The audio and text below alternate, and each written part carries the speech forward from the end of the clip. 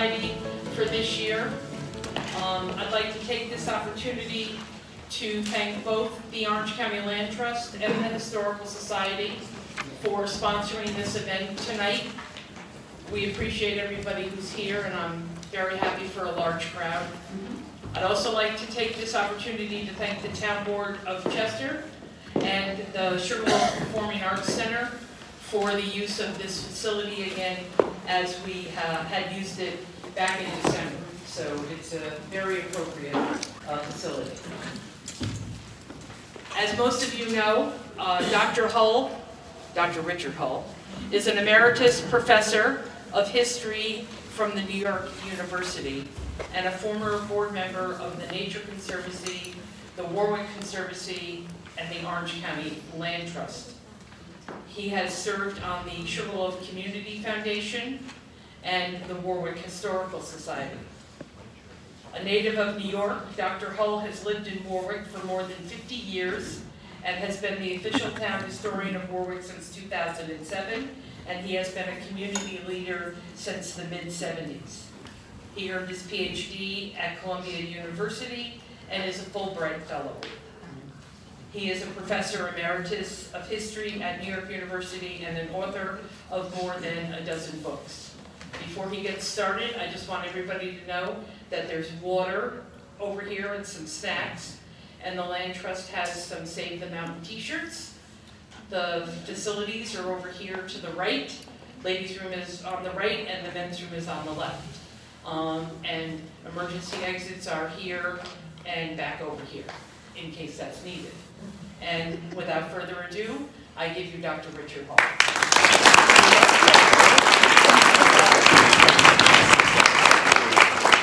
Before I begin, I just want to mention that beginning on the 6th of May, the Chester Historical Society is going to have an exhibition down in their in the renovated old 1815 Erie Railway Station in Chester Village. And that should really be exciting. They put a lot of work into it. There's going to be a lot of early photos of this area that I think will be really fascinating. And I think that's going to run until when? Until October. The end of October. Yeah. So the end of October. It's going to be long running. That's very good. So everyone should be thinking about Sugarloaf now. Not only because of this exhibition, but because we, the Orange County Land Trust, has been working on a campaign to save Sugarloaf Mountain and the smaller mountains alongside of it that frame it. Mine Hill in the north, Grimstone Mountain on the south, Hoop Snake Mountain on the east, and then you've got this beautiful Sugarloaf Mountain. And we are in the process of raising funds to acquire that. It's about 350 acres and includes the old Palmer farm in the north end here too as well. So it's preserving farmland, open land, an amazing iconic landscape that can be seen almost all over the county. And because it is such an incredible landscape and strikes people when they come into the valley or really into Orange County, it has been a source of attraction for people for not hundreds of years, but thousands of years. And we're discovering that because we've had some archaeologists up there recently looking at Sugarloaf Mountain, and their jaws have been opening up. Oh my God, this would have to be a sacred place. And it certainly would have been a very important lookout for the Lenape peoples, Native Americans who lived in this area, because this highway out here, King's Highway, was the old Wawayanda pathway that connected the major two meeting grounds of these people, just north of Newburgh and what is now Bonneville, that was called Danscomer, and the Philadelphia area. So obviously you wanted to keep track of all the people that were going back and forth along that path. And it's also, a group of us had speculated on the possibility of a major trading post on the north side of the mountain too. We see evidence that there must have been a lot of exchange going on up in that area of all kinds of goods. So Sugarloaf has been an attraction not only for them but it was an attraction for a woman in the Merritt Close who came here after the Wawayanda patent was laid out in 1703. She came in not many years afterward with her husband, and she said, you know, this area is going to be filled with farms. This land is going to be cleared, and these farmers are going to need a provisioning community that can produce, that can repair machinery, or can take care of horses, can shoe horses, can make wagons and barrels and wheels, and blacksmiths to make horseshoes and so forth, and so soap makers and so forth. And she had a dream. She had a dream for this area, so she bought it. It came out of the Rutgers-Hoagland tract, which in turn came out of this larger 194,000-acre Wawayanda patent.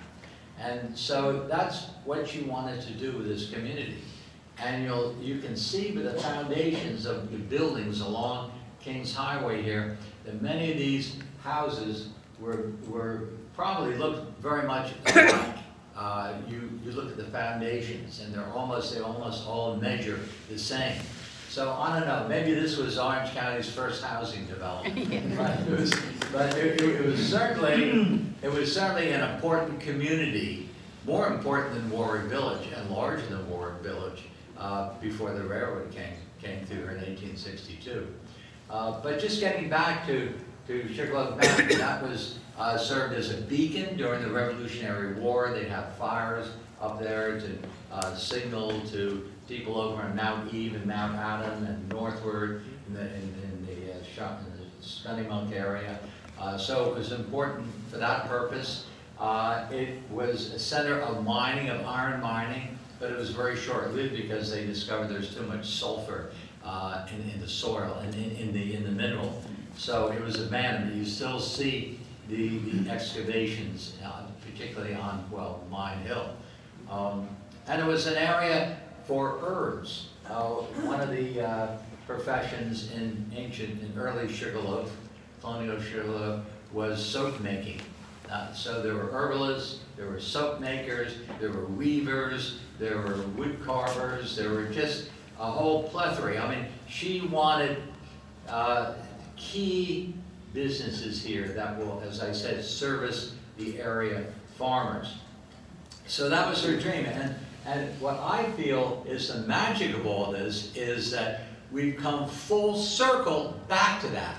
Between the colonial period and the early period of American independence, Sugarloaf was a sleepy, quiet little community. When I was a boy, 10 years old, I could bicycle through Sugarloaf, and there are only about 4 businesses, just basic business like a general store and a GLF feed store for feed for local dairymen. There are just very few. The only major industries was the Scott Poultry Farm right across the street from us here. He raised white leghorns and sold them in New York City markets. And at the north end, where the post office is, that complex was Bucky Van Duzer's hatchery. And he bred chickens and sold them all over the United States. Made a considerable amount of money. He had his own airplane. He flew out to check up on his leghorns in the West Coast or Missouri or all over the place. So that was the situation. And the community's really greatest claim to fame was that this was where the great racehorse Hamiltonian was foaled. And Hamiltonian was a major stud horse. I mean, he impregnated many female horses, and they became, in their turn, famous racehorses. And Rysdach was given this horse by Mr. Seeley, who was a farmer just behind us here, because he didn't think Hamiltonian was ever going to be a good racehorse. Well, he was a pretty fair racehorse, but he was a fantastic stud. And this little stable boy who got Hamiltonian as a gift became one of the richest people in Orange County. He made hundreds and hundreds of thousands of dollars 150 years ago. Yeah. I mean, Hamiltonian died in 1877 or so. I can't remember the exact date, but so anyway, Sugarloaf was a sleepy little hamlet. It hadn't grown much in 80, 90 years, and there wasn't much business going on in the community at that time.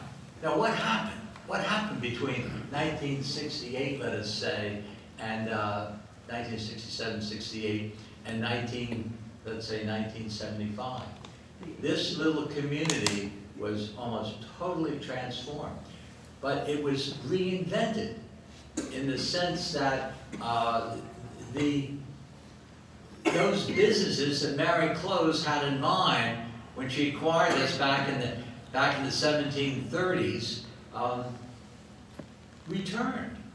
It was like ghosts coming back to their central meeting place or something, or business. But within a very short time, and this is what my story is today, how did this all happen?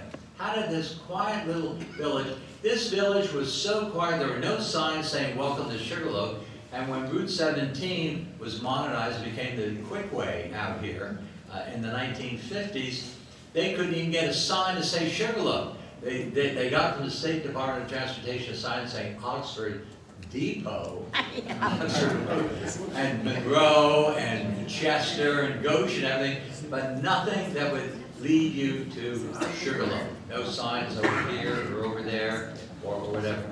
There was a post office, yes, you could mail a letter here and get a stamp on your envelope saying Sugarloaf, but very few people really knew much about Sugarloaf. And then suddenly, Sugarloaf became one of the premier community in America of artisans and craftspeople overnight, within half a decade.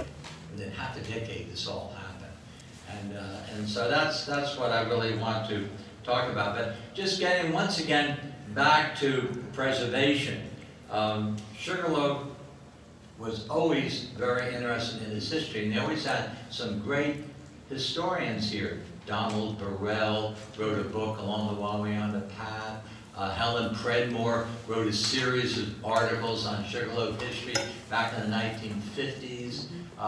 Mrs. Bill LaRue wrote and lectured on Sugarloaf history back in the 1920s. And one could go on. So they had a sense of the past, an appreciation of it, of its heritage, and so forth. But very few people outside of this area knew anything about Sugarloaf, and many people hadn't even traveled through here, and yet they were living in Orange County, in other parts of Orange County, but they knew Sugarloaf Mountain. I have lectured many times on the Sugarloaf Mountain complex, and people come up to me after the lecture and say, oh, I live up in Middletown, and when I wake up in the morning, I can open my window, and I can look right out across the valley and see Sugarloaf Mountain. And I've heard people out in Pennsylvania, near High Point, saying, I can look out over Orange County and whoop, that's Sugarloaf Mountain. It's amazing. Sugarloaf Mountain had always been an iconic Orange County landscape. And that's why we want to save it. Not just because it's a complex of beauty, but it's also a refuge for an amazing variety of birds, of reptiles, of plants, of herbs. The Indians understood that. An archaeologist recently said that had to have been a sacred place. That mountaintop must have been sacred. It is potentially part of a vast corridor that's being assembled of land by Connecticut, Connecticut, New York, New Jersey, and Pennsylvania. And that corridor is going to extend from the northwestern corner of Connecticut across the Hudson River, across Orange County, into New Jersey, into northern New Jersey, Sussex County, across the Delaware, and into Pennsylvania. So that animals and people can travel that corridor. Migrating birds, migrating deer and other animals and plants can travel across that huge corridor. And so it's important that this complex, which is potentially contiguous to the Sugarloaf Mountain, or Goosebaum Mountain State Park, which is a 2,000+ acre park just over the way here. And of course, there's Sterling Forest Park just to the south. It's over 23,000 acres. and then the parks in northern New Jersey. Put all that together, and you are looking at a vast piece of land that needs to be preserved. So Sugarloaf must be part of that. Sugarloaf is, if the land trust acquires this property, it will be actually contiguous to Goosebud Mountain State Park, and Bear Mountain, and Harriman State Park, and so forth and so on. So it needs to be done. A lot of people are concerned about this and involved with it. The Preservation Collective, which is led by Tracy Shue, who is a Sugarloaf person here. That collective started just 20 years ago. They're celebrating their anniversary this year. And they're responsible for getting the town to acquire a portion of the Baird Farm over here. It's called Knapp's View. It's about 90 acres of land as you come out of Sugarloaf on the right-hand side. That's Knapp's View, beautiful piece of land. That can be connected to all of this too. And then you've got the Orange County Land Trust, which this year celebrates its anniversary, its 30th anniversary. And they have agreed to acquire this property. And the Palmer family who own it, the estate is a willing seller. So all the dots are in a row, and we're getting close to reaching that goal, and hopefully within the next month or so we will be able to have that, and then we can allow access to it without trespassing on people's property. That's another problem right now. I mean, you can't legally climb up to the top of Sugarloaf Mountain and see this beautiful county that we live in. You get a 360-degree panorama because they're private property owners. But this will enable you ultimately to walk out this door, cross the way here, and the county has bought this corridor going right up to the mountain property, to the Palmer property. So you will be able to literally park your car in this area and walk right over it and up the mountain. So it's really quite exciting. We're all very buzzed up about it, and this is one of the reasons why I've been lecturing around the area recently, to bring this to people's attention, so you can get behind us and support us in this endeavor. Now, I also want to apologize because this is a difficult subject, studying Sugarloaf. It is so complex, and it involves the dreams and activities of many people. Just in the last, since 1968, 69, many people came to Sugarloaf and opened businesses here. And many are still here. There are an amazing number of people who have been here for decades. The Dukes, Beth Duke, who has My Sister's Closet, this wonderful clothing store just down the street here, she's celebrating the 50th anniversary. Wow. When she first started here, her 50th anniversary is coming up. And there are others that are celebrating their 40th and their 25th and so forth. So it's, this is something that when this started, everyone said, oh, this is just a fad, it'll pass. These are just a bunch of hippies, they'll go home again, or they'll go into more serious professions and maybe we'll make them enough money to support their families and so forth. Now families, many of them stayed here and raised families and bought properties, bought some of these buildings, and raised their families upstairs, have their businesses downstairs, and raise their families upstairs. And if I have time, I'll just discuss a few of those families. Beth, the Dukes are one of these families, raised a large family, and they've all gone on and are prominent people in their careers. And I think that was one of the reasons why this community has been so enduring, because the craftspeople who came here, often young, in their 20s, single, stayed here, married, raised families, and worked in the very buildings that they were living in and raising their families in. And so it's an enduring vision, but to my mind, it's magic to think that that one person's dream back in the 1730s, when the Wamiana Path became King's Highway, the colonial highway, a major route, saw potential here for craftspeople, for artisans, and it's come full circle again, and it gives me hope for the future as well. And I think this community has an exciting future ahead of it. Yes, it's had its ups and downs. There are times when it looked like it was failing, but it always came back. It has resilience, and I'll try to get into that tonight as well. So what I want to begin saying is that Sugarloaf was made of personal dreams and enduring visions. It was a community, it is a community of dreamers and visionaries, of often independent-minded, creative and entrepreneurial individuals. But it became more than simply a community. More than just a famous site. One of the major and earliest communities of craftspeople. I mean, this isn't a museum village, as we have in Monroe, which is a wonderful cultural facility. I love it. But that's a recreated village. People don't live in Museum Village. They have these families in Museum Village. The docents, wonderful volunteers, dress up in costumes and pretend it's, 1820 or something. That is not the type of community that Sugarloaf evolved into. This evolved into a community of working people, of people who have professions, and usually of small business people too. That's another thing. These were small entrepreneurs. And why were they attracted here? Not just because of all the open space or the beauty of Sugarloaf Mountain. That complex was attracted to them, just as it was attracted to Native Americans centuries before.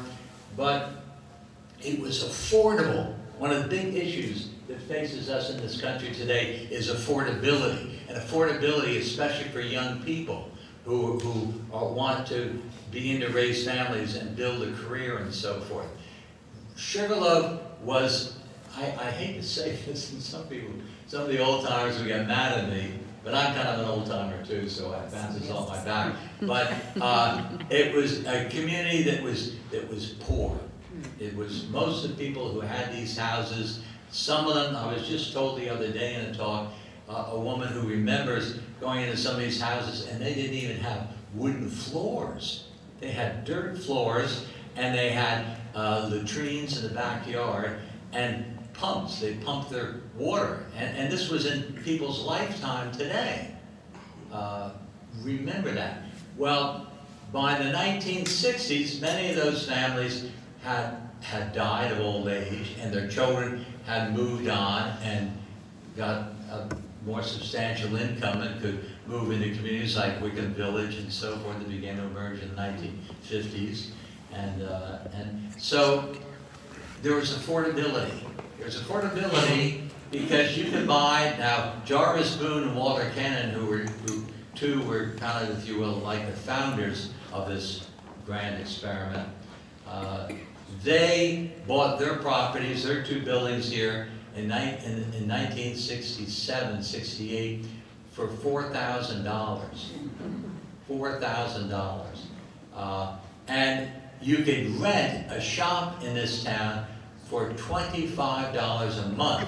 Tim Diltz, who had a frame shop here, and Deb, his wife, they're another family that was raised here. They said that they paid $25 a month rent for their shop here in Sugarloaf when they opened it up in 1973. And we bought a house, my wife and I bought a house in Sugarloaf in 1970, and we paid an exorbitant price of, where's my wife, Joe? What was it, $25,000? $30,000. A sizable house, a beautiful piece of property. Jo started her own business. I was a professor at NYU. We spent initially most of our time up here on weekends and summers, but I mean, there are bargains to be had here. So young people could come into this community and could afford to live here and have their business here, make their home here. And then this big poultry farm, Scott's Poultry Farm, was sold in 1970. Mr. Scott wasn't making much money on it. He started a dance studio in this red, dilapidated building across the street here to supplement his poultry business. And he finally said, oh, I can't do it anymore. So in 1970, he sold the complex, the house. It was built in the 1790s. It's across the street. And all the coops. And the coops were transformed into, a man bought the property, a developer, and he transformed those coops into stalls, into shopping, potential shops. And so many of the pioneer craftspeople who came here, and artisans who came here in the late 60s and early 70s, got their start, like Nick Sangoli, who's done extremely well as an internationally known photographer and has his gallery, still has a business right here in Sugarloaf. He was, in 1979, he came into Sugarloaf and started in one of these little shops that had been a chicken coop just a few years before. And now he's got a lovely, beautiful gallery right here up on Main Street. So affordability was one of the reasons. Beauty was another reason.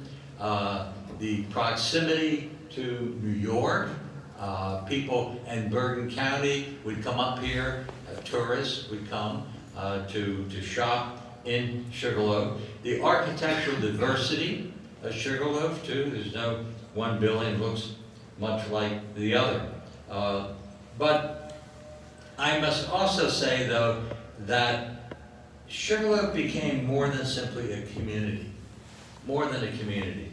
It is a spirit as well. You don't have to live in Sugarloaf. You don't have to live in this little hamlet to call oneself a sugar loafer. Indeed, to be a sugar loafer, it's almost a state of mind. Yeah. People can live in Port Jervis or Warwick or Chester or whatever and say, I'm a sugar loafer. I don't live there, but I just believe in that entrepreneurial spirit that grows and thrives in Sugarloaf. That's the American way. That's the American way. And I feel the same way. So I'm a sugar loafer. And I can say the same thing about myself, too. We live in Warwick, but I still feel like I'm a sugar loafer. We had a house here. We owned a house here for over nearly 30 years. We now live on the old family farm in Warwick, but I still, when people ask me, well, what are you? I'm a sugar loafer. I'm a sugar loafer. So I think we have an extraordinary community here in Orange County, one that we can all be proud of. We can all be proud of. It embodies the hopes and dreams that made our country the great nation that it is today. But Sugarloaf also became a place where you could find unique items. You could find unique items. You could meet the makers of these items. You can get a personalized item. You can go into the shop and say, oh, gee, we're going to have a 30th wedding anniversary coming up, and I always wanted to have a type of duck or something. Or, Mr. Boone, could you carve us this object or something? You could go, you could come into Sugarloaf and go to a little shop and talk to the person who's going to make you something that you can't find in a mall. But you could have it made for you right here in Sugarloaf. And you could get to know the maker. Who are you? What brought you to Sugarloaf? And, how do you make this? You could go into his or her shop and spend an afternoon and have a demonstration. You can sit in the chair and watch the person making you a beautiful. Watch Ray Boswell or his son, who's also in the business. That's another thing. Some of these businesses are second and third generation businesses here now. I mean, we're talking about since the late 60s. But you could go into Boswell's Boss Street store, that was the name of it, and he loved to show you just how he was going to make something. And he's so well known today, he goes all over the United States, he and his son, and sells many things to mainly the Catholic Church many large Catholic churches around the country buy his things for their rituals, for their services, and so forth. And that was very important too. That was another reason, another way that people were attracted here, and they were attracted from all over the place. I mean, we have Jarvis Boone was from Arkansas, I think it was. Arable, Arkansas. Where was it? Arable, Arkansas. Arable, Arkansas. Oh, okay. And but people came in from Wisconsin. Peter Lendman, I think, was Wisconsin. He's our candle maker. They came from everywhere, and we became famous here as one of the great centers for culture, for early American things. Okay, so you could buy them from someone who put their own heart and soul into making what you were seeing being produced. And you could go to the actual place of creation, meeting the producers and watching it being made. Something very special. And the craftspeople could improvise, as I said too, make it just for you. And they could show it. Susan Loaf, for a time, had her business called Sewing Machine Magic. And she would sit behind these looms and she could weave something, a scarf or a blouse or whatever. And you could sit there and watch her weaving. And that, just watching her doing that, it was almost magical. Just like watching Ray Boswell taking clay and producing beautiful things. And firing that clay and designing things from it. It's also interesting that this place also attracted people who had hobbies. They always liked working in wood, always liked working in clay or stone or whatever. And they would say, gee, you know, I've got a little spare time on my weekends and summer and so forth. I'd like to rent one of these shops and become a part-time wood carver or whatever. And I can tell you, so many people started that way. Slightly older people too, and they're not their 20s, but they're in their 40s and 50s, and even in retirement, coming to Sugarloaf because they loved what they were doing, not their 9-to-5 job 5 days a week, but gee, I wish I could just have my own little workshop and maybe even make a little money and supplement my own income so my kids, we can pay the tuition for our children and so forth. So we had a number of people like that coming in here, doctors, lawyers, professors, all kinds of people who just, wanted that second profession.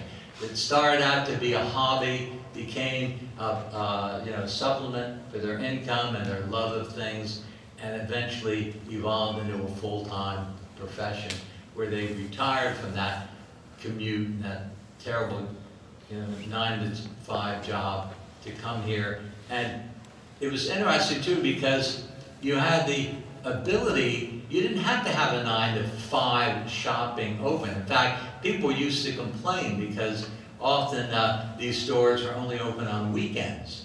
And I could still see signs in some of the store windows right now, open, let's say, Friday, Saturday, and Sunday. But the rest of the week, and you think to yourself, well, what are they doing for the other part of the week? Well, they're having fun making things in their little workshop in the back or whatever. And so that's the way it was. But all this kind of began with 3 dreamers. Walter Cannon, who was on the faculty at Hofstra in the Department of Athletics, who almost died of an ulcerated condition. In fact, a priest came to proclaim last rites. They didn't think he was going to live, but he miraculously survived. He said, well, this isn't for me.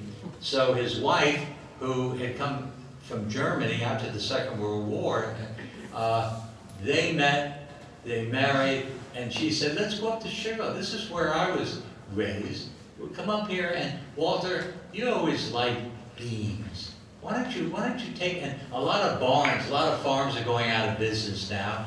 Why don't you buy barns and take their chestnut and oak and whatever beams and put them in people's kitchens. More and more people want to have beams showing in their ceilings, in their kitchens and living room or studies and so forth. And Walter Cannon then came up here in the 60s and started his business here and bought some property here and started taking down barns from here to Pennsylvania and selling them and making a lot of money from barn beams. People wanted barn beams. And so Walter did that, and he wanted to have his business here, and he would raise his family here as well. And then there was Jarvis Boone. Jarvis Boone came, forgetting, where did Jarvis come from? Kentucky, was it? Or? Arkansas. He came from Arkansas. Oh, all right. And so Jarvis met Walter, and the two of them got together with a guy by the name of Jay Winograd, who I think was with the Chardonnay group over in Warwick, as I recall. And they decided, hey, let's start buying up these properties. You can buy properties in Sugarloaf for $4,000. So they came up with this idea of let's transform Sugarloaf into a community of craftspeople. Jarvis wanted a place where he could make his carvings, make his signs, and so forth. And so Jarvis bought a piece of property right across the street from Walter, and the rest was history. And they were great characters. They loved to talk, and Jarvis particularly. Jarvis should have been in the theater because he just dressed like someone who should be on the stage in an off-Broadway musical or something. Big barrel chest, big hat, and so forth. And Jarvis and Walter just loved to talk about not only their crafts but the community, and they began to attract the media. New York Times came up here in 1973 and wrote a big story about Sugarloaf, and suddenly business began to pick up. And the New York Times actually returned many years later to do a follow-up, and that too was very positive, a very interesting story. So a lot of media organs came up here, particularly radio stations would do little episodes on Sugarloaf. Okay, now let's look at the diversity of the crafts that were developed here in Sugarloaf. In wood, of course, as I said, one thinks of Jarvis Boone, Walter Cannon, back in the late 1967 when things were getting underway, their businesses. Candle maker Peter Lended, graduate of the University of Wisconsin, very well educated, came here, and in 1968, early 69, he started Resplendent Candles, the candle shop here. He's still doing business here. He's another one of those who's celebrating decades of working and living here in Sugarloaf. He came just as a college graduate, and now I think he's in his late 70s. Soap making, the Rosners developed a soap store, made their own soap, tremendous variety of soap. And that store now is owned by Kat Perella, Kat Perella. And she has a store called Maryland. And she continues to sell soap. And she has Sugarloaf Mountain soap. It was a bestseller. This is to raise money to save the mountain. And she made what she thought was a sufficient quantity for Christmas, just before Christmas. And I think all of her soap sold out in a matter of hours, not even days. And so it just really took off. But it's a delightful store, one of the newer stores in Sugarloaf. But soap making, again, that went back to the colonial era. All these candles as well. There's a candle maker here 200 years ago. Leather, the Galusha's and the Ajis, L.A. Aji, they had into leather. And they just sold that facility just 2-3 years or so, maybe 5-6 years ago, I guess. And they've moved to Israel. He was an Israeli. And so you have that. You have artists like Eric Sloan. Now, Walter Cannon met Eric Sloan. He loved Eric Sloan because Eric Sloan was one of the most famous artists painting barns in all over America. Very well known, enormously successful. He approached Eric Sloan and said, I'd like to have an Eric Sloan Day in Sugarloaf. And so that's what happened. Eric Sloan Day started in 1969, and it was held for many, many years. Every year, once a year, Eric Sloan would come up here with his most recent books. He was quite prolific, and would sit out here out in front of the barn cider and autograph his books. And he attracted a lot of people. And then there was Mary Endico. Mary Endico was building a profession as a watercolorist, and she has been hugely successful. Tens of thousands of her works hang in houses all over America. She and Bob Fugit came up here in 1977, started in Scotts Meadow, one of those little shops. They called her business Fantasy Factory, and they eventually moved up to Main Street, bought one of the properties on Main Street decades ago, and they're still there today. In photography, I've already mentioned Nick Sangoli. Nick came here in 1979. He's still here. He's still doing well, photographing all over the world. He just got back from Tanzania and Kenya doing some shoots, and they will be shown very soon. You have Ari DeZanger. Ari DeZanger was one of America's foremost photographers of foods, and had a beautiful studio just across from the New York Public Library in Midtown Manhattan. But Ari had a place up here in Sugarloaf for a long, long time. And he went back to the 1970s here to raise his family here.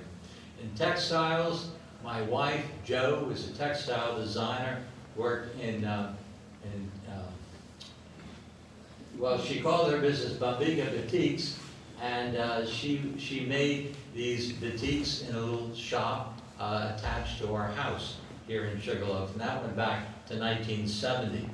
And then, and she teamed up with Jean Paulson, who was a companion of Peter in those days.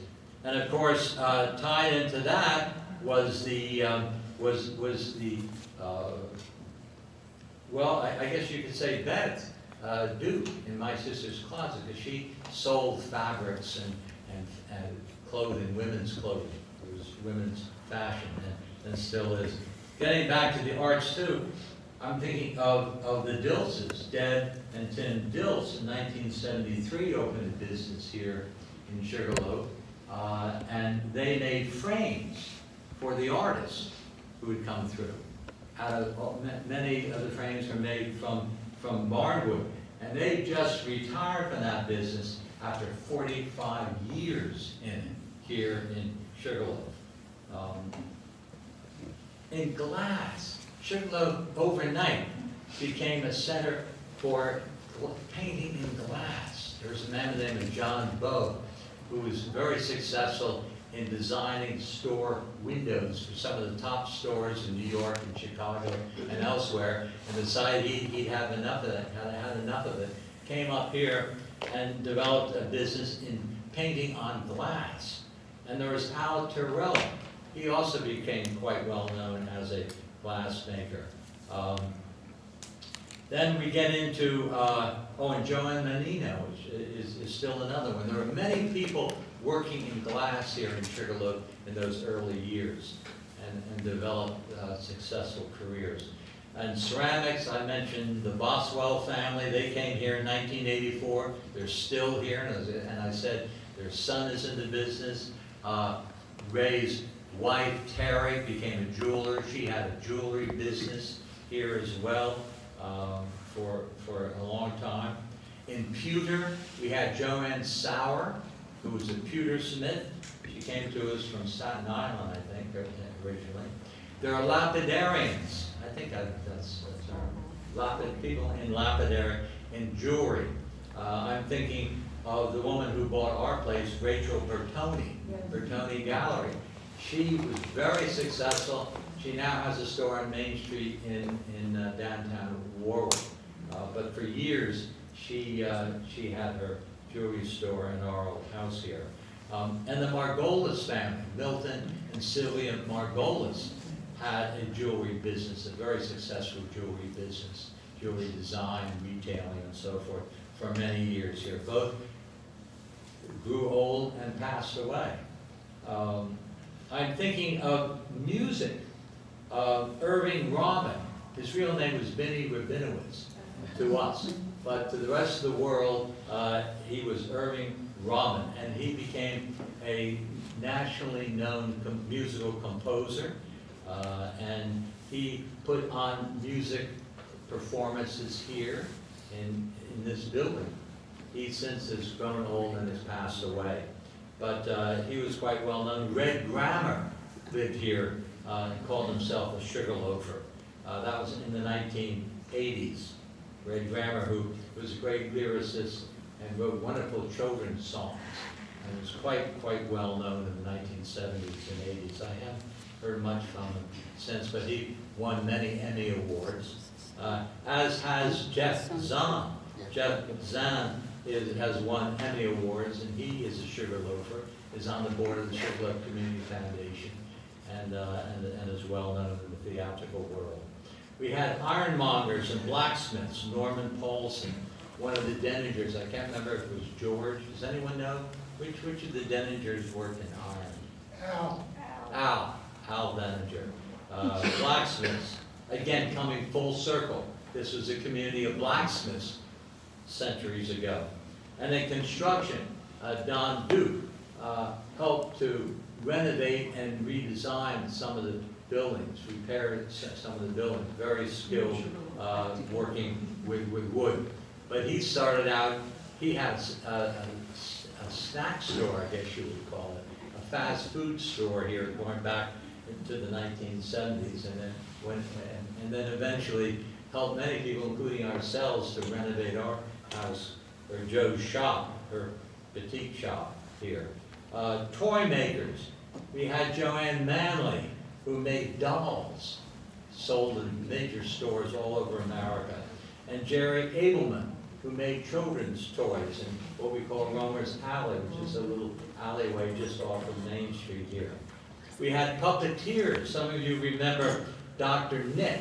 His real name was William Pearson. Came from a prominent family in Warwick, and he designed his own puppets, made his puppets, and gave performances here in Sugarloaf year after year with his puppets. Attracted a lot of consumers, a lot of families with children would come into town, and while they were here, they'd go up to Main Street here and buy things from the shopkeepers. More recently, we have Gloria DeHaan, who is an interior designer. She now she owns the old Shaughnessy House, just up the street here. In the area of horticulture, Mr. Bonkenberg had a tulip business. He was a Dutchman who emigrated to the United States, came up to Sugarloaf, and opened a very successful tulip business. And he finally had to leave Sugarloaf, believe it or not, because he was allergic to grass. Mow grass. And you see him mowing with this elaborate mask over his face, and it really got to be too much for him. And I think they moved to Florida, but for state of Florida. But for many years, he had a very successful business right over the railroad tracks on the right-hand side of the road there. And of course, there's Jean Corsini. Jean comes from a family of nurserymen, and Jean's family had a very active business in northern New Jersey, and they came up here, and Jean developed a profession of building greenhouses, and he built greenhouses for businesses all over the region here for quite a few years, and he has a nursery right here in Sugarloaf I think he's got more than a dozen greenhouses of his own right in the back part of his property. And he and his wife sell flowers. They're very busy right now planting things in the greenhouses, and they will be available. And his wife, Alicia, studied horticulture. She has several degrees in horticulture. And Alicia has her own business here. She's an herbalist. She's an expert on tea as well. And many other things are sold, spices and other things are sold in this amazing store that she had for a number of years. She first opened, I think, in about 2004, right up here, just a few doors up from Nick's and Golders Exposures Gallery. And now they moved everything to an historic farm here that goes back to the 1780s, 1790s. And he, with his own hands and friends, restored that house, particularly the interior. And I should mention that because many of the craftspeople, because when they came here, many of them were not prosperous and couldn't afford to hire carpenters, so they learned the trade themselves and just bought hammers and saws and everything and started to improve the houses.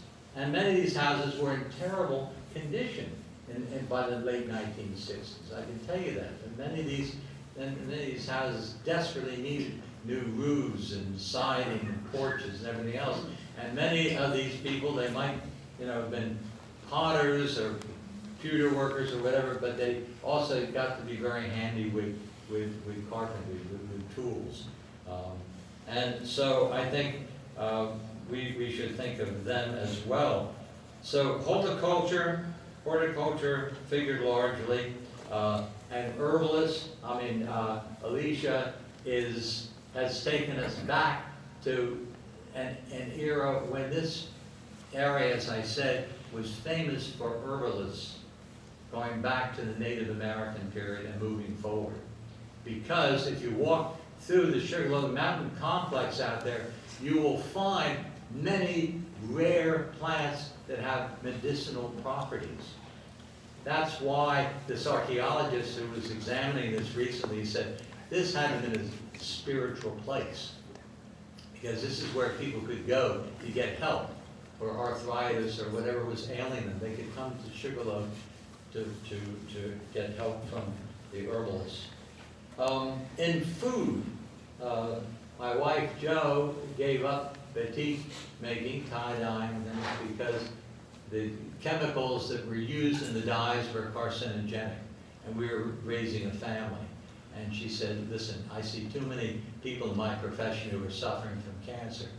So she and my sister were asked by my parents, who were celebrating their 50th wedding anniversary, to throw a big party.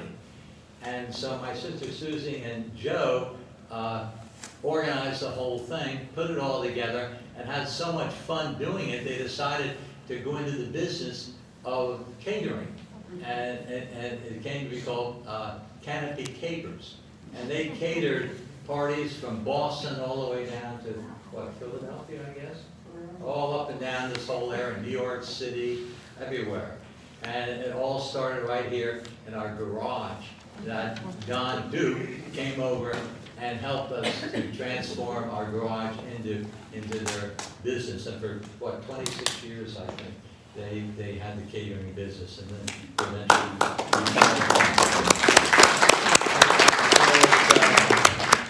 and then I'm thinking of Gail Link.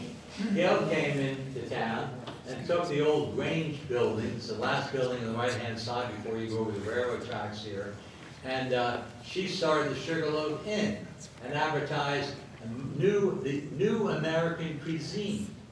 And boy, I'll tell you, that was a wonderful restaurant. She had that for quite a few years, Gail Link. She too has passed away.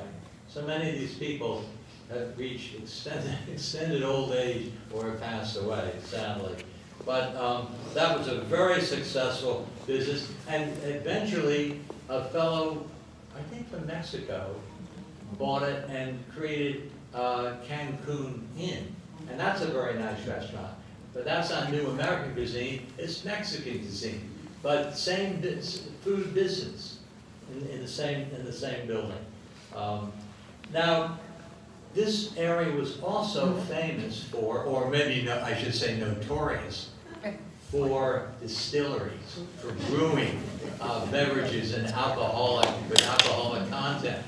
And going back even before the Revolution, this area, when Erskine came here and did the survey for George Washington during the Revolution, he commented on all the distilleries and bars around here. He said, even a woman, I won't tell you her name because her descendants still live here, but this woman had her own very successful bar right up at the top of the hill here, just before you turn into Ridge Road. That house used to be, well, the original house was torn down. That was built in the 1930s, but that was the state that her business, and that she was very popular.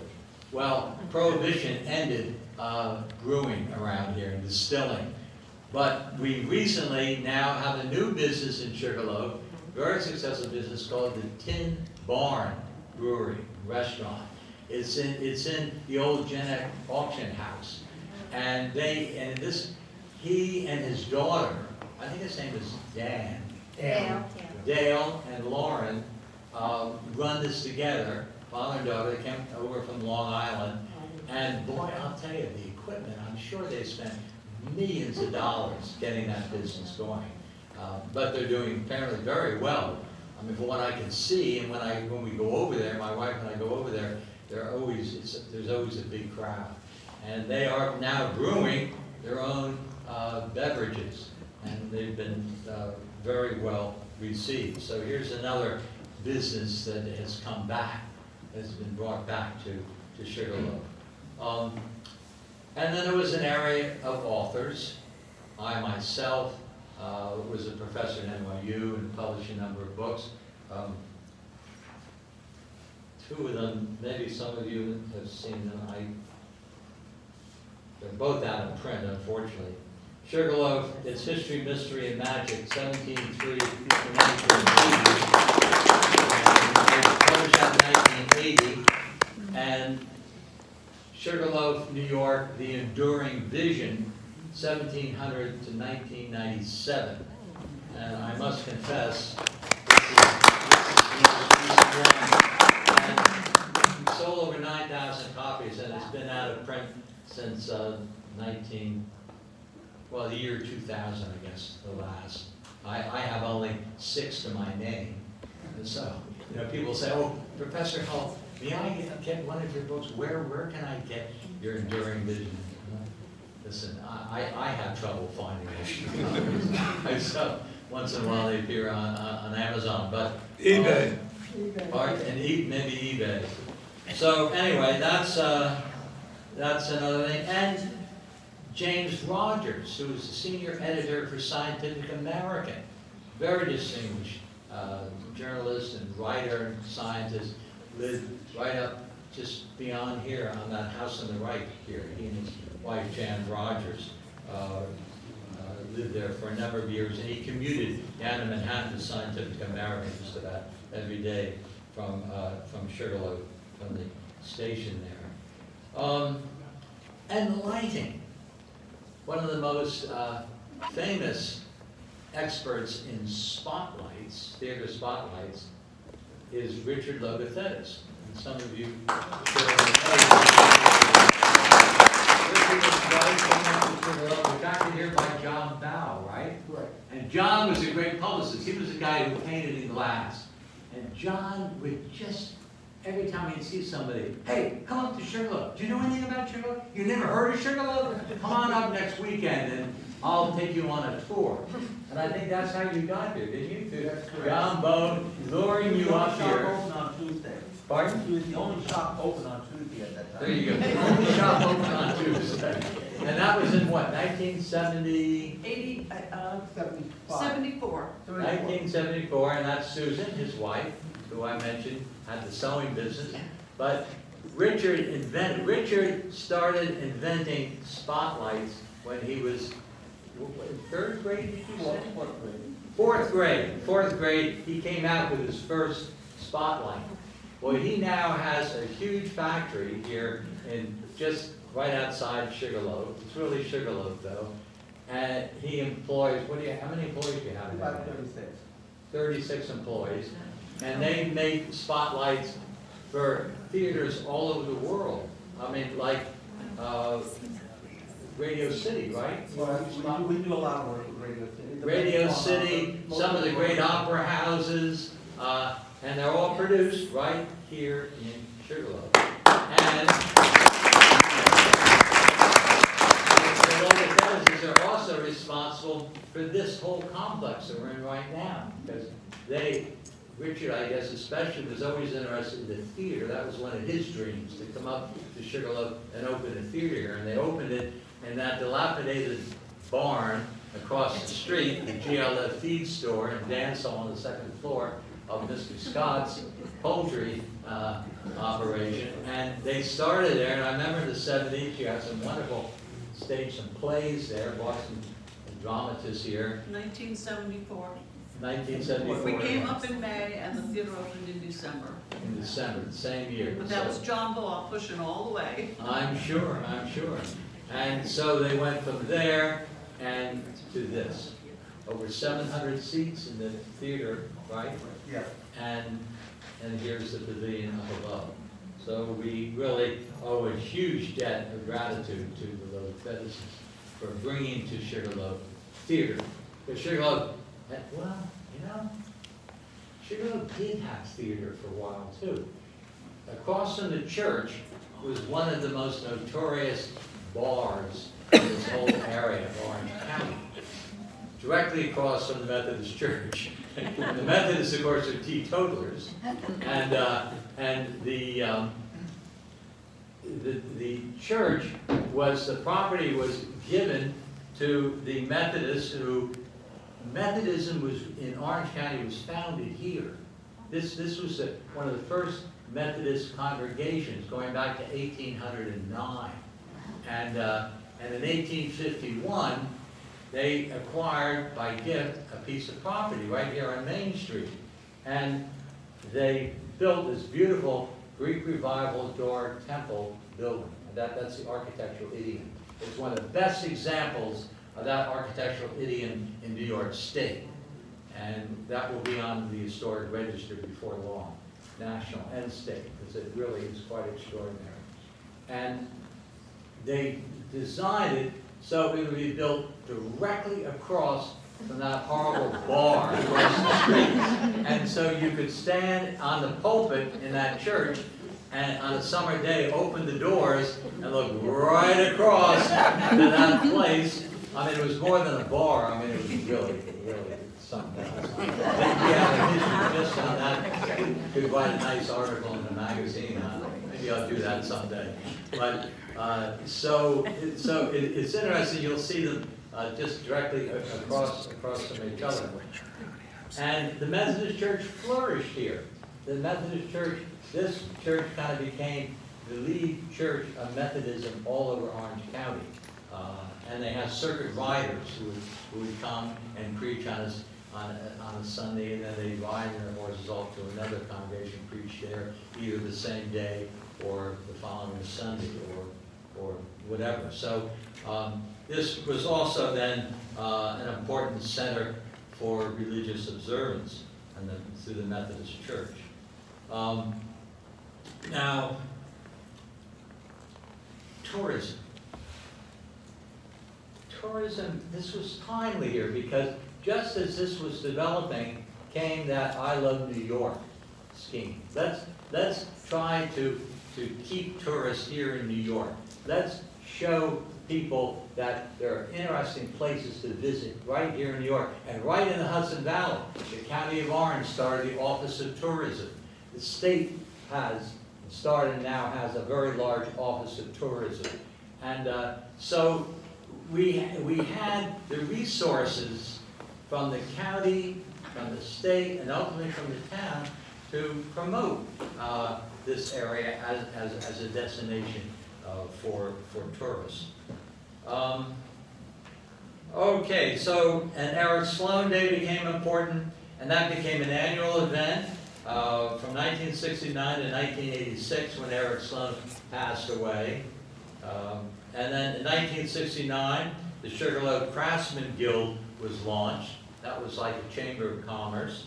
And they sponsored juried art shows right out here in the street. Artists would be invited, and they have their exhibitions right on the street. But that became very dangerous. The first time they did that, they attracted over 4,000 people on one day. Imagine this little sleepy little hand. 10 years before, there were more than maybe 50 cars that traveled through Sugarloaf, and most of them never even bothered to stop. And here you have 4,000 people coming here, crowding here for this art show. And so that became very popular, and they began to have craft fairs. 1974 was the first craft fair, and that was held in the fall and in the spring.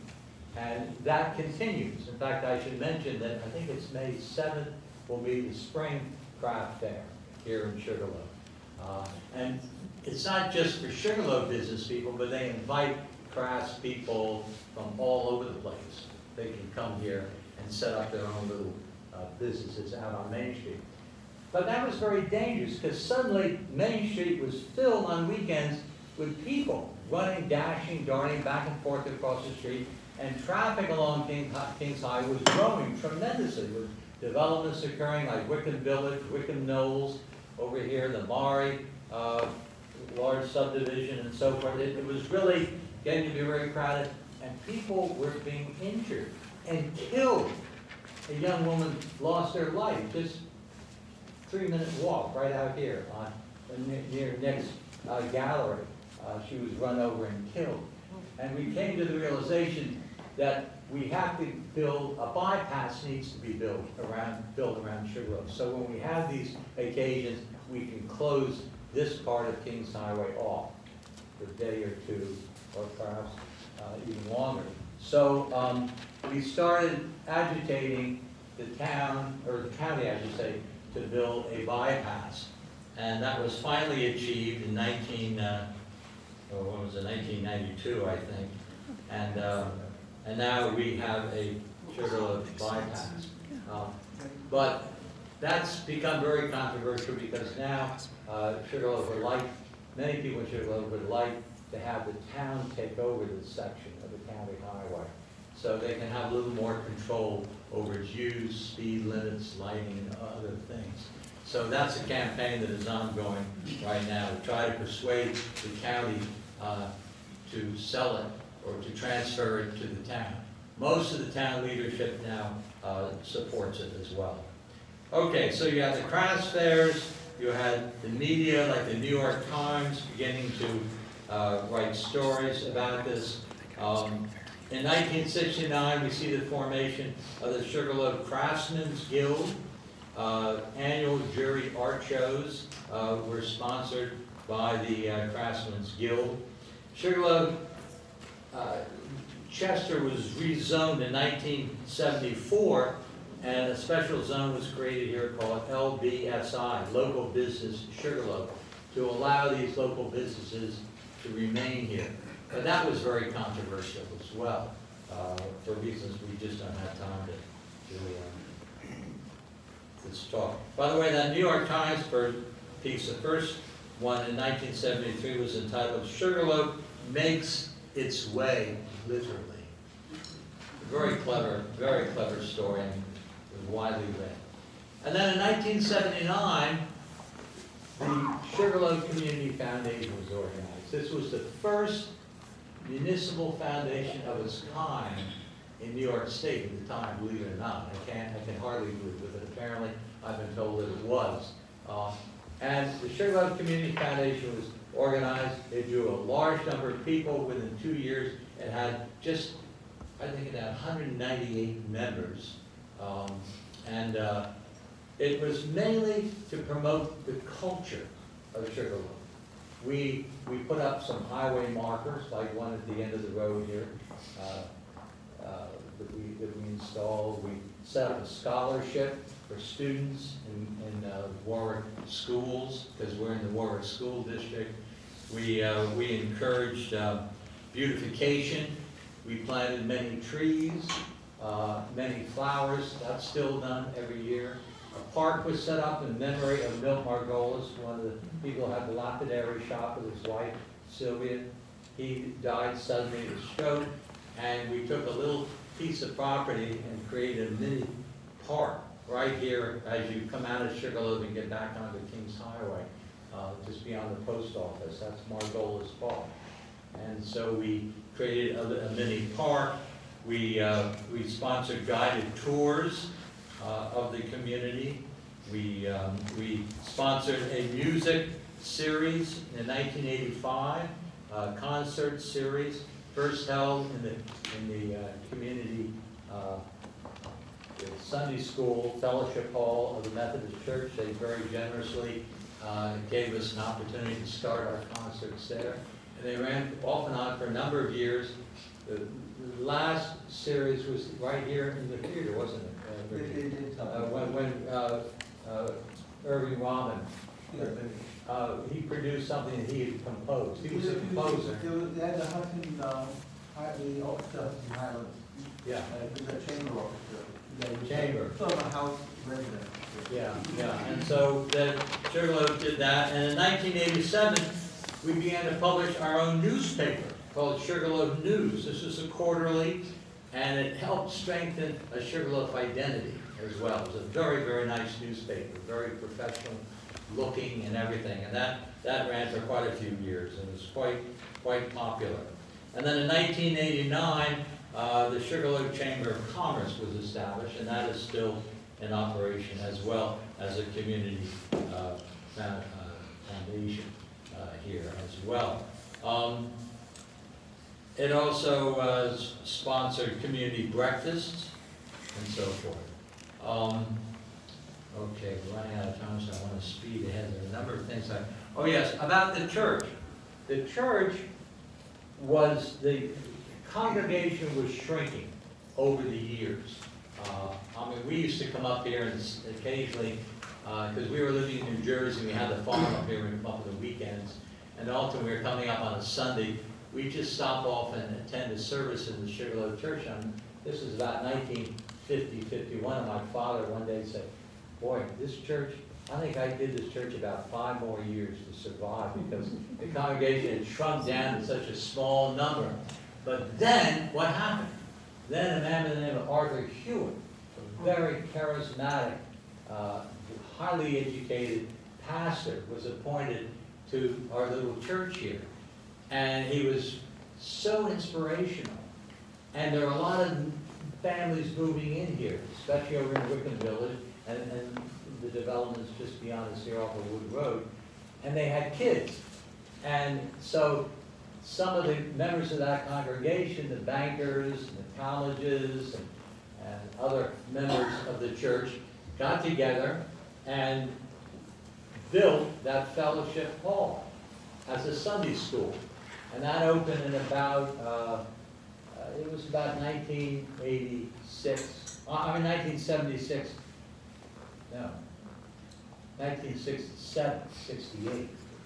And suddenly the church grew with Arthur Hewitt as pastor, with his wonderful Sunday school. I mean, the Sunday school was practically died by then.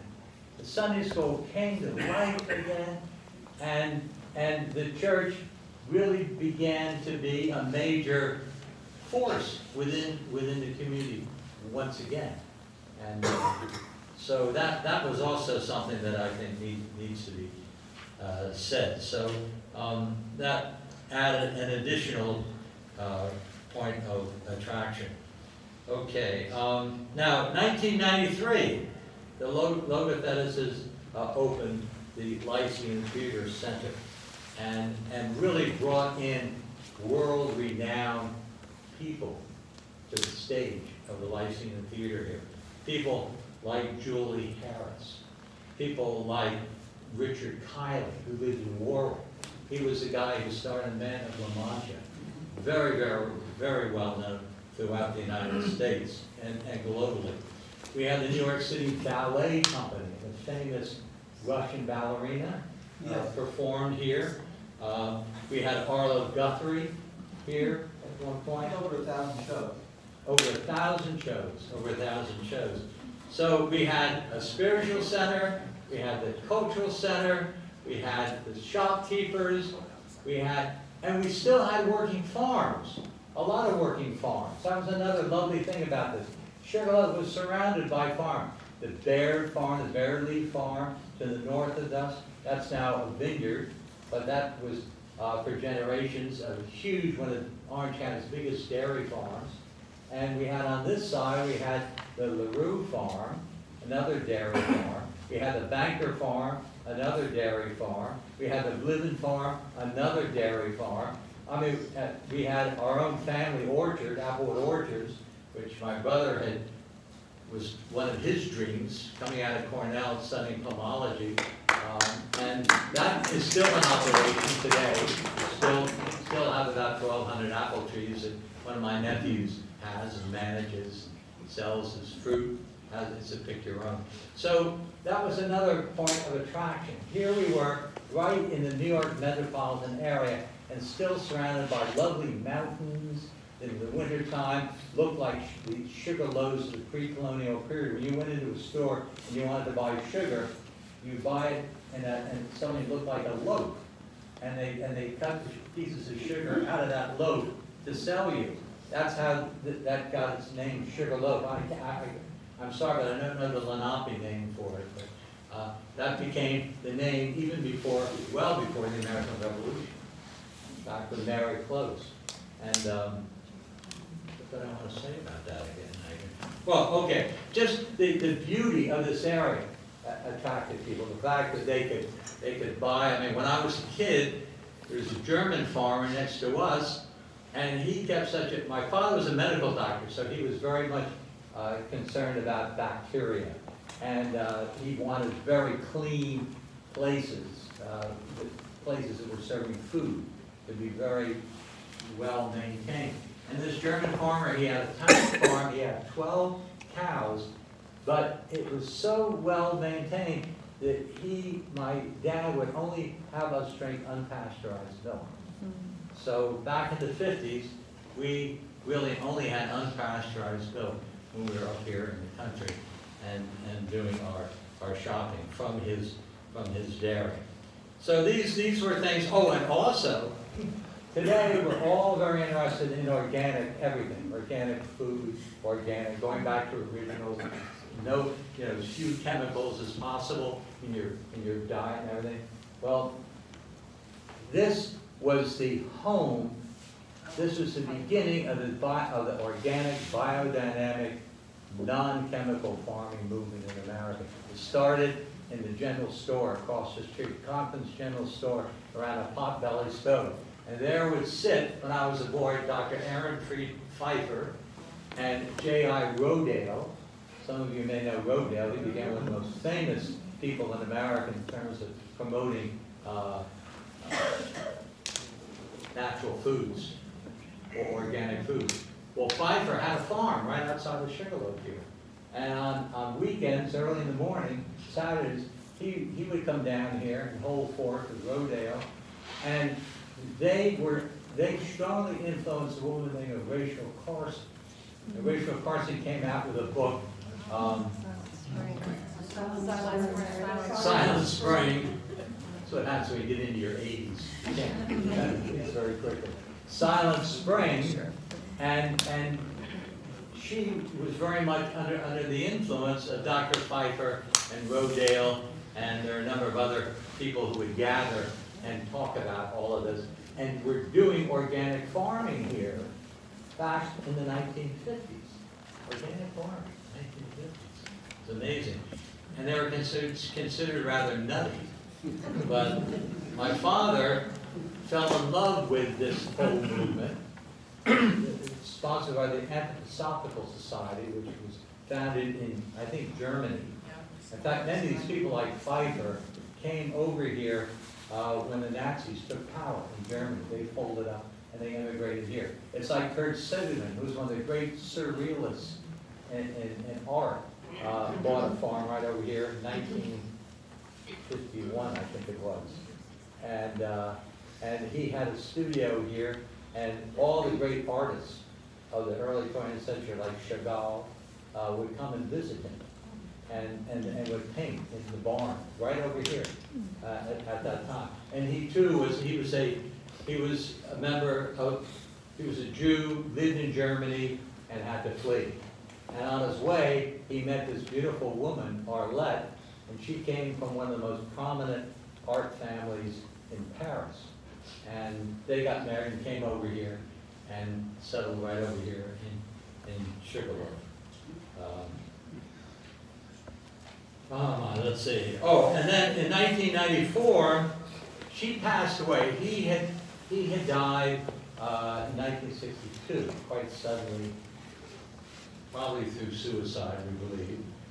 But anyway, he passed away. She remained farming. Here, this woman who came from a very wealthy Parisian family who had an incredible art collection.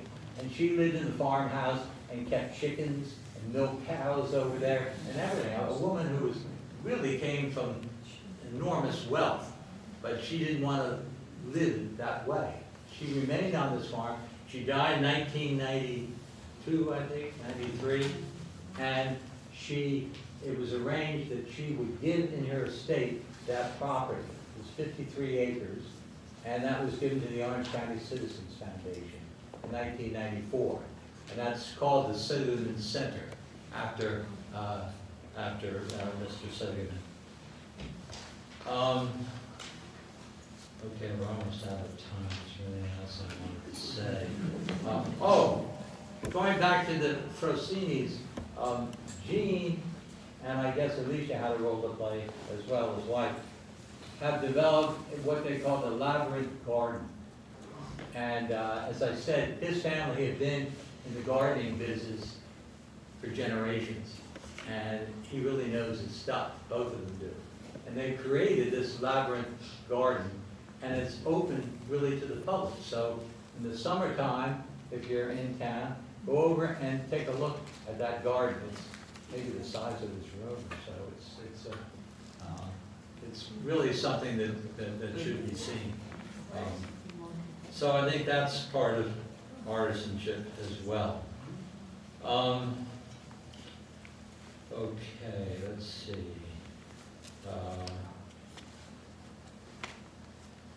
You know, I should also mention another business that came to Sugarloaf and has become very successful is Fabco, F-A-B-C-O. That Bob Fury, bought the Morrison Baird Farm. There were two Baird farms, and he bought one of them and moved his plant. It's a business that manufactures generators, state-of-the-art generators, very advanced generators that use in very special environments. And they're manufactured right here, right in our neighborhood here.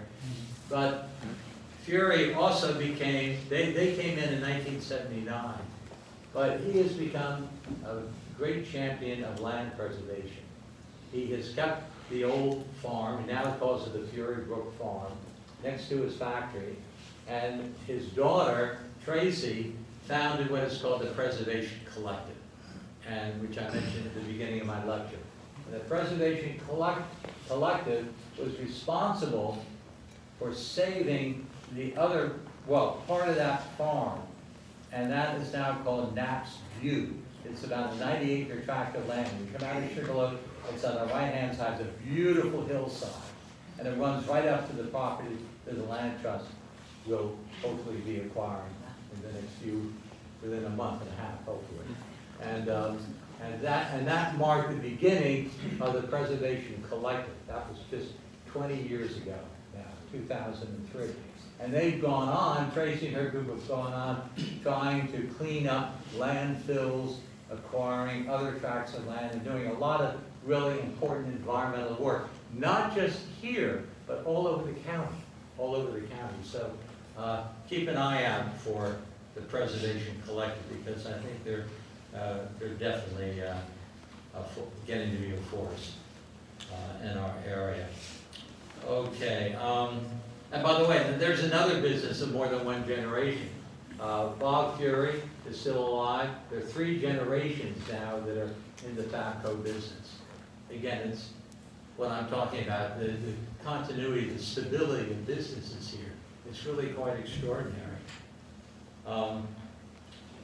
Okay, and this complex, the theater complex here, was eventually the Logothetis' ownership. It passed from the Logothetis into an entity that didn't, I don't think did a very good job of making costs. The board of directors, they blew it. The board of directors. So the theater closed for, what, 2 years, maybe? No, it was being used, but it was being used by another organization. And then, without help or whatever, ultimately the town made a bid on it. Yeah. And there were other bidders, but the town won out on it. Yeah, so the town of Chester acquired this. And I think that was a wonderful thing too. I mean, this is now a town of Chester facility. And under the current management, it looks like they're really doing very well. We had our grandchildren up here 2 weeks ago for a musical production. And the place was jam-packed. What wasn't it, Joe? There were probably 650 people over there. Pardon? Kids. Kids, yeah, well, and their parents, children and their parents. But this is what we want here, don't we? We don't want just a bunch of old folks, old folks like themselves. But we need to get some young people around here as well. Young people have to fall in love with this area too. I often like to say that I really fell in love with this area when I climbed to the top of Sugarloaf Mountain. We had just purchased the farm. It was 1949, and I was 9 years old. And I resented the fact that we had bought the farm because I was raised down in New Jersey and all my friends were down there, Greenville, New Jersey, Bergen County. And this is like a gulag to me, being sent up here for the summer, not enjoying my friends. But I walked up to the top of that mountain, because shortly after my parents bought the farm, the former owner said, now you have to climb Sugarloaf Mountain. Now take Dickie, he'll love it. That's me. He'll just love it. So we walked up to the top of that mountain, and I looked out over 360 degrees, looking around like this, and I thought, holy smokes. I've never in my life up until that time been able to have that kind of a vista. I mean, I was totally captivated by it. I came down from Sugarloaf Mountain and I said, okay, I think this is all right. I think we're going to enjoy ourselves. That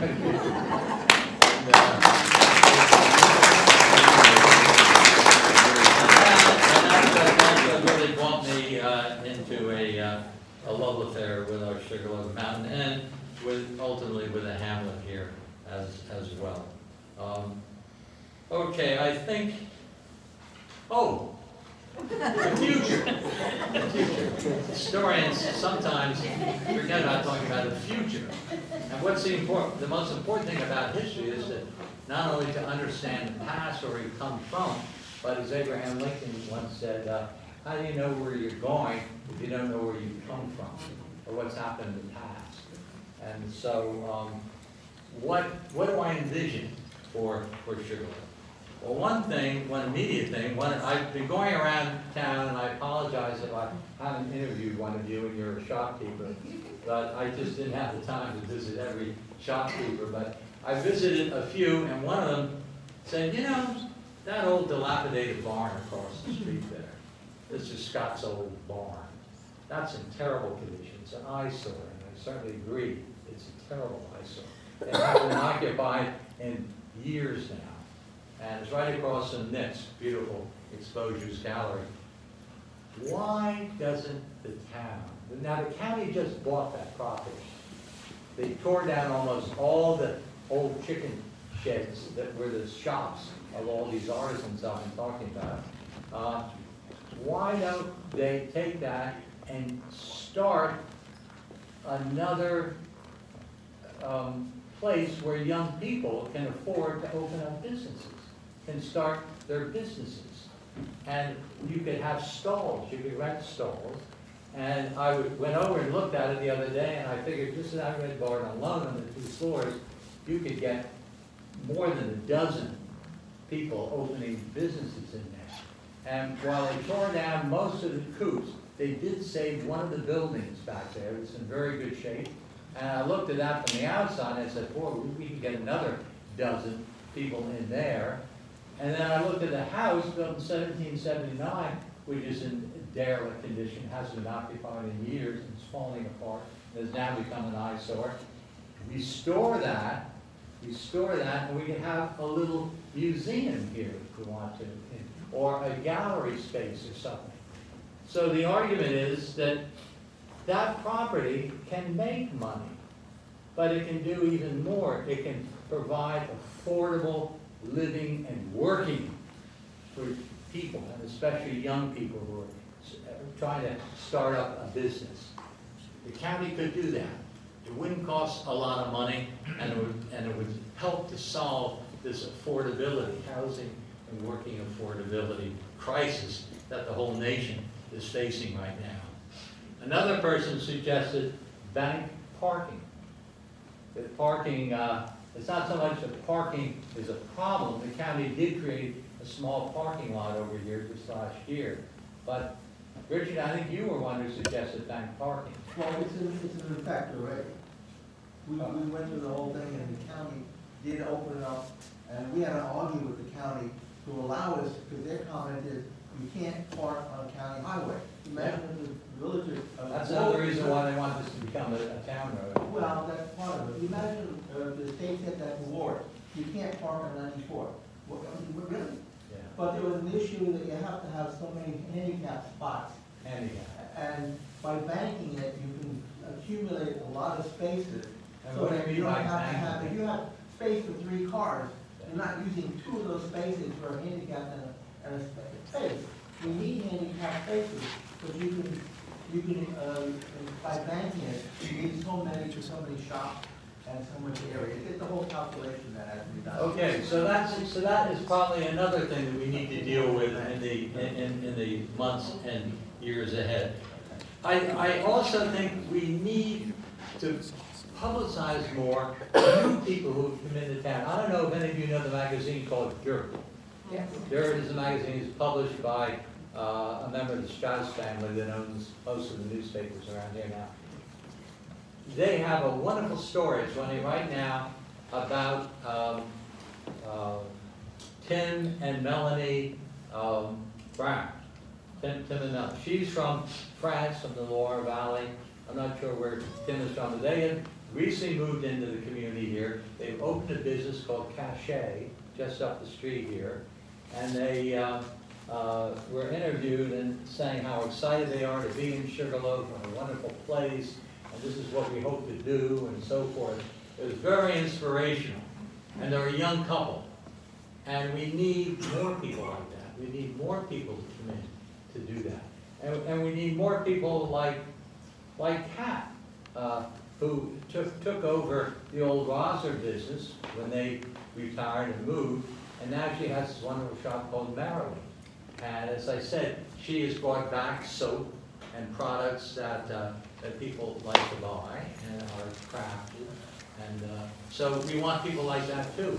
We want people to take businesses that have been owned by people who, for reasons of health or age or whatever, want to sell, want to move away.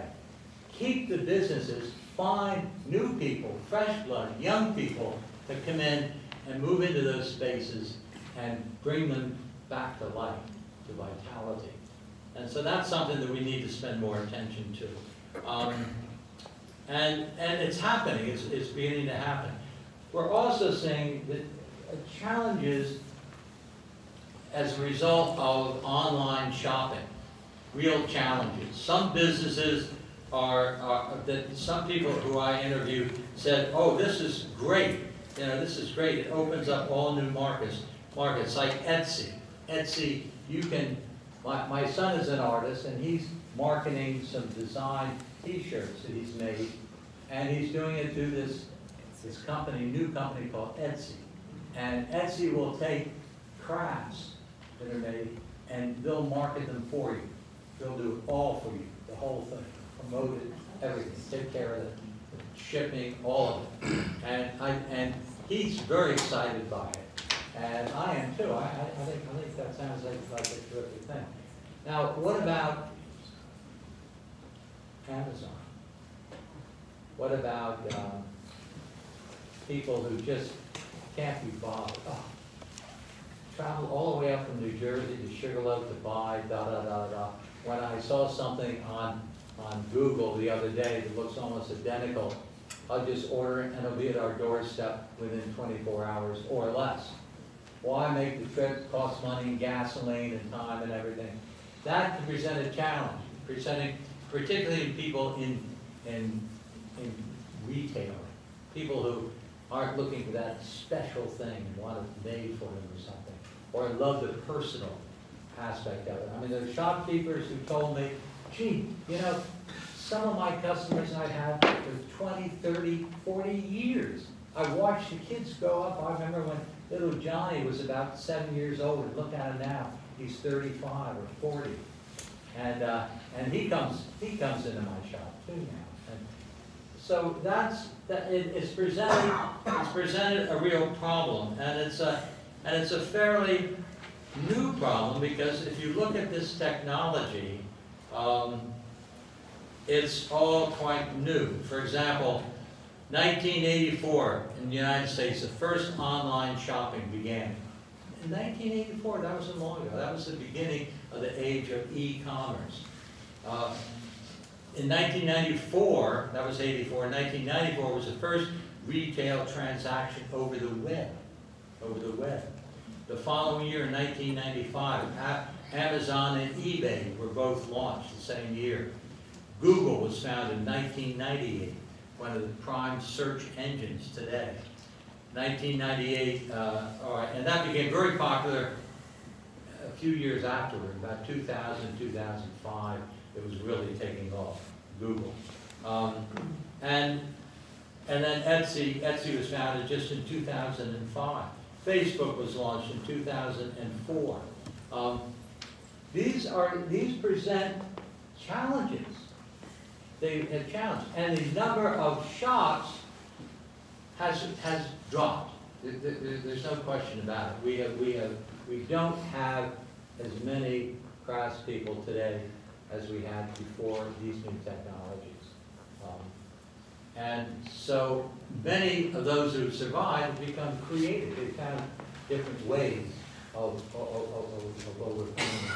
But while they were challenged by it in the late 1990s and into the 2020s, many of them left, many of them closed up. But those that stayed, almost all of them survived COVID, for example. We thought when COVID really hit after the second year of COVID, I said to my wife, boy, this is really going to finish Sugarloaf. This is really going to put an end to Sugarloaf. But no, Sugarloaf is resilient, and it's always been resilient. As I said, every time we think that Sugarloaf is on its last legs, it gets back up again, gets moving again, reinvents itself, or reimagines itself, or alters the dream. So that's what really makes me optimistic. Just about everybody I interviewed, I would ask, do you regret coming to Sugarloaf? If you had to do it all over again and do what you were going to have to face, would you really take it on? Absolutely. This place is more than just more than my business. I love to walk up Sugarloaf and I love to get food and so forth. Of course not. You know, we'll make it. It'll work. You see, you'll see. Just about every person I interviewed was optimistic. It's that can-do attitude that is so reassuring. And look what's happening now. The Sugarloaf Community Foundation, through the hard work of Lydia Quadros, who's president, and now her successor, Veronica Mott, they have applied to establish this as an historic district and put it on state and national registers. And I thought, oh, we tried that years ago, and it didn't work. There's too much opposition. Now, we just last week were approved. We've gotten to the first and most crucial stage of that application process. And now we're on our way. You know, it's like somebody finally shooting the gun and we're out of the pits and we're off. And we're on the track. And I've become quite optimistic now about it. Also, bed and breakfast. I think there's potential for Airbnbs here. I think there's potential, as I said, for affordable housing here. And there might even be potential for craft beer and Applejack and things. But, you know, there are just so many craft beer businesses that you can support around here, and it's definitely a boom. Both my nephews, who now have the farm, because my brother passed away a number of years ago, and they've taken it over. And one runs a distillery and has taken a formula that the colonial people in the colonial period would use to make Applejack, which is apple brandy. So he's making Applejack that could start up in a bulldozer to fuel a car. It's powerful stuff. And my other nephew, his brother, it has a lab, and he's producing wines. Some of the flavors are pretty good. Not all, but some are not too bad. And so he's done well too. And oh my, we went out of time. Yes. Well, I guess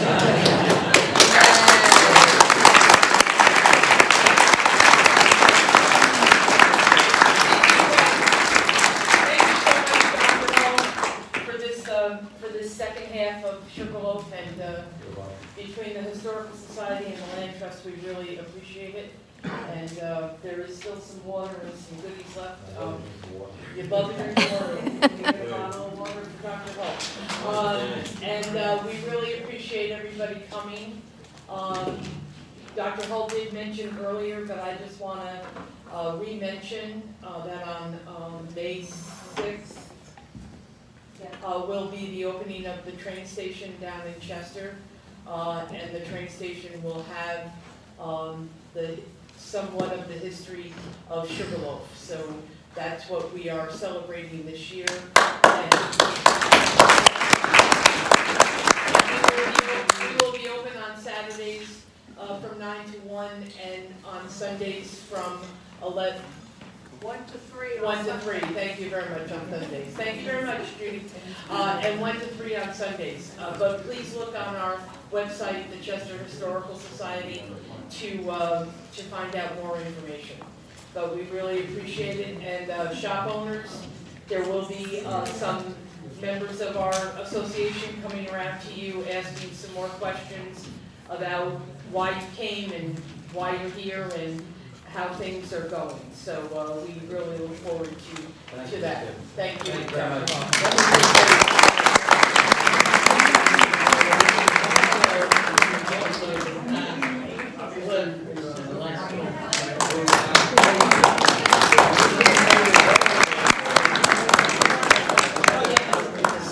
So this has been taped. If I can have your attention just one more moment.